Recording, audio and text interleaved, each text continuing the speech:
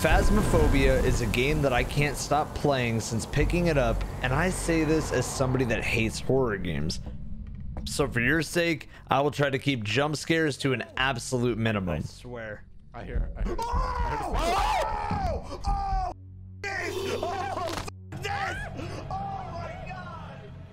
What is this game? Why is it popping up all over your Twitter, YouTube, and Twitch feed? The goal of the game is a simple one.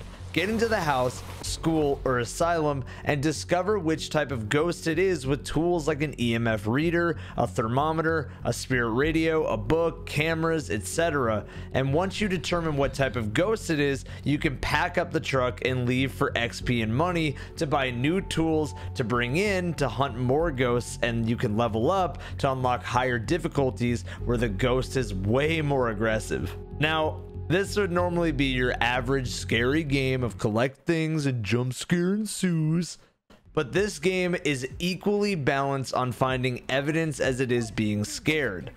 There isn't a trigger that happens when evidence is found. You can be hunting for 5 minutes or up to an hour. Each ghost feels unique, and that's elevated on the fact that they will only respond to certain tools that you bring in based on which type of ghost it is. What makes this one really special though isn't just the variety of ghosts and the tools to hunt them, but the sound design and the ways to interact with both teammates and the ghost. That's ghost. You heard me. You can talk to the ghost. Give us a sign.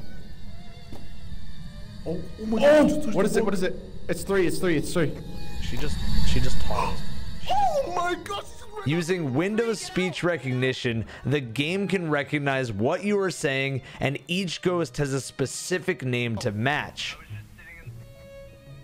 Charles, you oh my God! Oh my God, I lied! I'm so sorry, bro!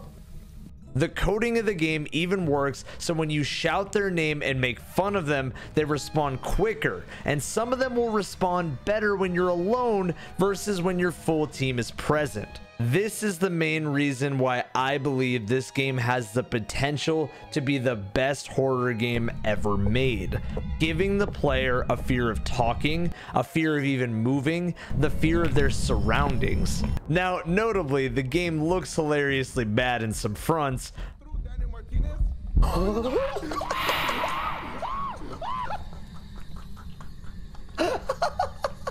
but the dark does a great job to disguise the bad looks, and most of the monsters aren't that spooky at all, and they all have the same kill animations right now. But I want you to listen to when you're outside versus when you're inside.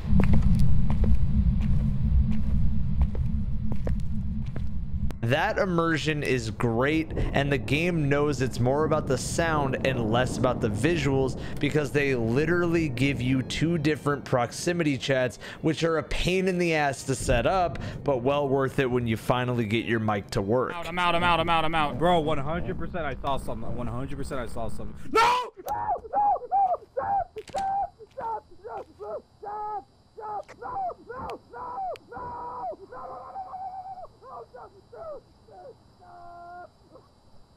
One is for normal proximity, which uses great sound location and balancing coding to place someone's voice in your left or right ear, muffled if they're far away or in a separate room, etc. And the other, a walkie-talkie to talk to a player who's in the truck or far away in the buildings.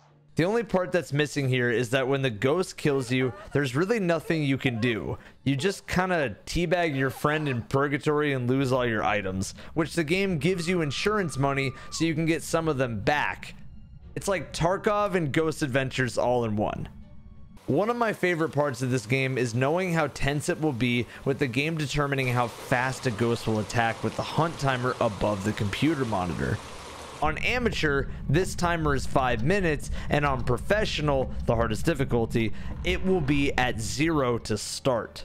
Also, each player has a sanity meter, and when it reaches 0, the ghost will appear more often and hunt more frequently, with that player even hearing and seeing things that other players don't hear.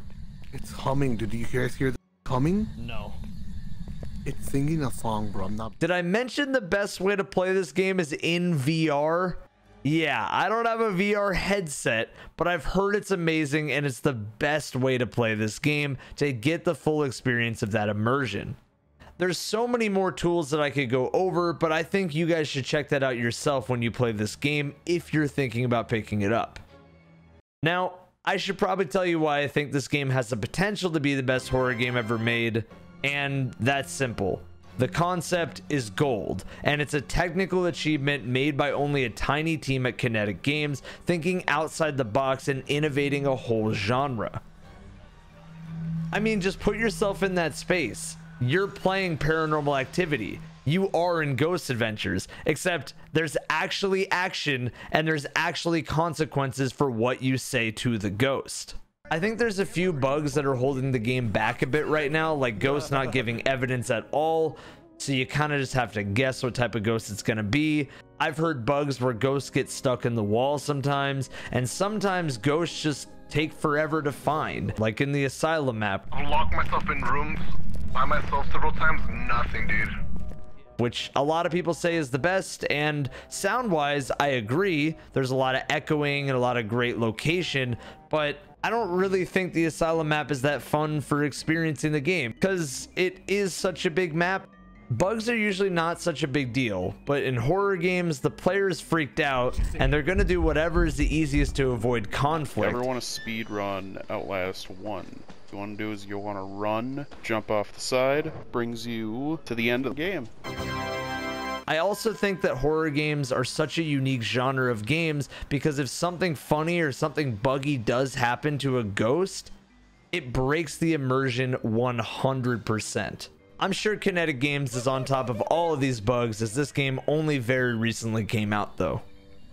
I think so far what could also help this game is more ghost models, more tools to find evidence, multiple ghosts on the larger maps like Asylum, more maps in the game, and an easier way to play with friends and get into a game.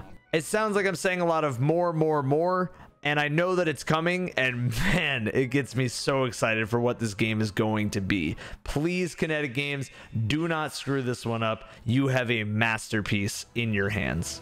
Nope. Nope. He's right in front of us. He is right in front of us. Get the door closed. I'm dead. Light it up with F. Oh, it broke. Can't run. Okay, light up this mustard right away. Hide. I'm dropping it. All right, Banshee it is. Were we right? Back. Yeah. Yes, Let's go. dude.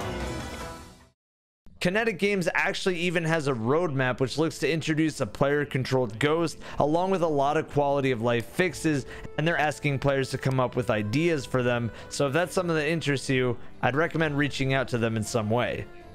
Anyways, this is already one of my favorite horror games I have ever played, and it only came out on September 18th of 2020 on early access for $14 on Steam. So PC only for right now, my console friends. But if you are on PC, definitely cop this one. Anyways, guys, that is Phasmophobia, one of my favorite horror games I have ever played, and this is coming from somebody that does not like horror games, somebody who sees the potential in this game and what it can be, and man, I want you guys to play it. If you guys like this sort of change in video type, or if you're new to the channel, consider dropping a like and a sub. Comment if you'd like more of these types of videos on separate games outside of Destiny. I like making variety content, so it would mean the freaking world to me. If you guys want to watch me play this game or other games, definitely come by my Twitch channel. That's one of the best ways that you guys can support me, and honestly, I love just talking to you guys. Anyways, thank you all for watching this video, and have yourselves a wonderful night.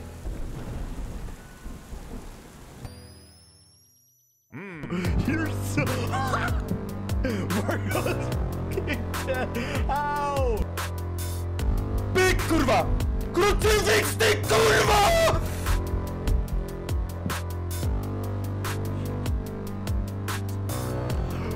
Oh God! You're Celsius, right? And you're part of the World Slicker? Yeah. Wait, Yeah. degrees. Yo, Lyric, I failed in maths, bro. I don't know what that means.